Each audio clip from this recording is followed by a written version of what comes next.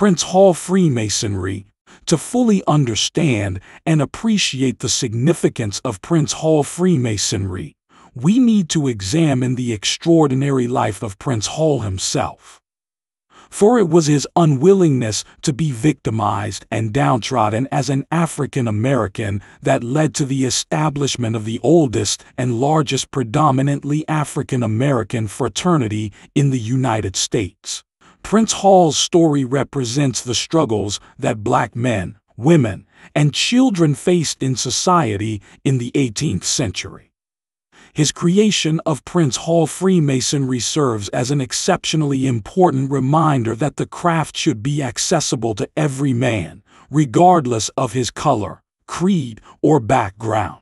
Let's begin by taking a look at the life of Prince Hall, the abolitionist, to learn how he came to establish Black Freemasonry in the United States. His early years are ill-defined. It wouldn't be inaccurate to describe Prince Hall as one of the most prominent and influential abolitionists of the 18th century. But his early life is not as easy to define. Born sometime between 1735 and 1738 in New England, it was unclear whether Hall was enslaved in his early life, but some sources point to the fact that he was the property of Boston tanner William Hall until 1770. From 1770 onwards, he was a free man and earned a living by processing and dressing leather. He undoubtedly learned these skills from William Hall, whether he was in service or enslaved to him at the time. Prince Hall could also read and write and was either self-taught or received help from white abolitionists prominent in his state at the time. He was a member of the Congregational Church and was married at least once. While Hall's early years are subject to much speculation, perhaps the truest and most comprehensive account of his life before Freemasonry can be read in Inside Prince Hall by David Gray. The Revolutionary War. In the early years of the Revolutionary War, Hall actively encouraged freed blacks to serve the American colonial military. His reasoning for this was that if blacks were instrumental in helping found the United States, it would support their cause for emancipation and equality. In spite of their service, blacks did not receive racial equality at the end of the war. It was within this setting that Prince Hall, alongside other prominent blacks of the age, came together to propose legislation for equal rights. Hall's early activism. Prince Hall was vocal and coherent with his abolitionist views. He entered the political arena in an attempt to influence policy and open people's eyes to the barbarity of slavery.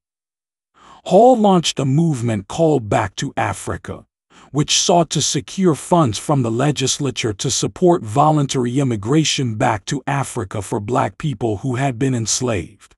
The culmination of the movement was an immigration plea that was put together by Hall and 73 other African American delegates. They presented the plea to the Massachusetts Senate, but it was not well received and ultimately failed. His interest in Freemasonry and the formation of African Lodge No. 1. Hall became interested in Freemasonry because of the ideals upon which it was found.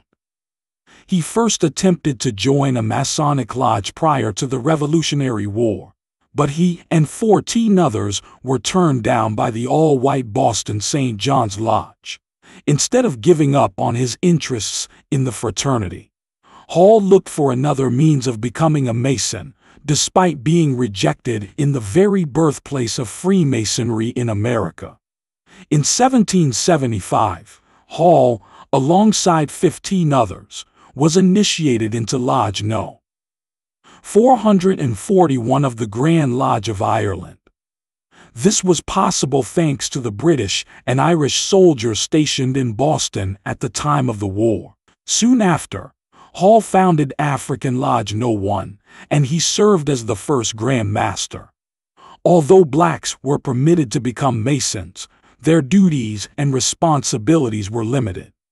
For instance, they weren't permitted to confer Masonic degrees and were initially unable to create a charter.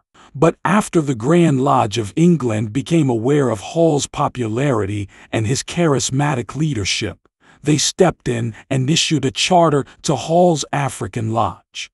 It was renamed African Lodge No. 459 in September 1784. Hall's efforts to establish the African Lodge led him to be considered as the founder of Black Freemasonry.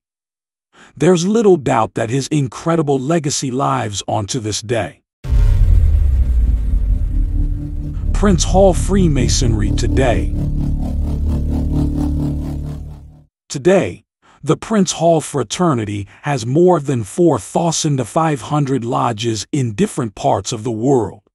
The structure of the order is a little complex, as it has two competing organizations within.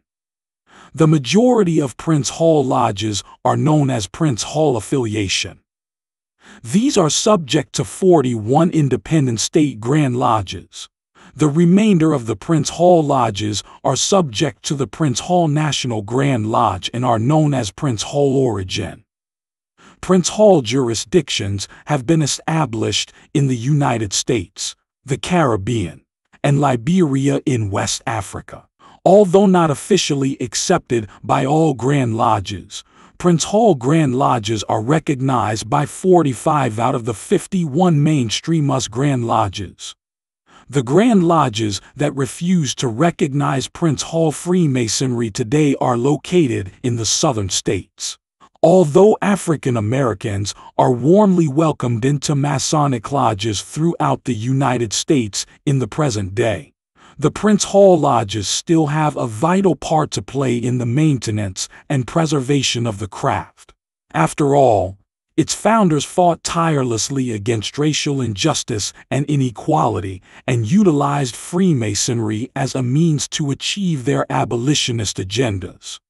Brother Prince Hall's contribution to American society, as well as Freemasonry specifically, is something that should be cherished and celebrated by all Americans today.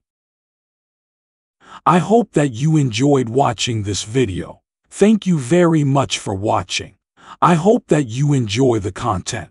If you have any questions, please ask in the comments section below. Please subscribe and share your thoughts.